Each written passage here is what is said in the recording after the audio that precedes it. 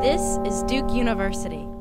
We Umang Mek is the most important artist in Burma for the Western point of view, not from the point of view of art historian. But, yeah. Well, no, you have two discourses. You have the curators, the art historian, and you have the local population, and why the Western art historian will dictate what is really popular or not, or what is cutting edge or not. This is a conflict I have with my colleagues about that. But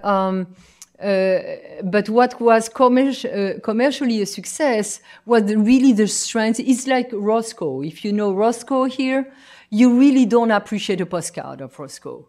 You see the painting and you are like, because the power of the colors, of the very sophisticated, vibrant colors, you have to really experiment that.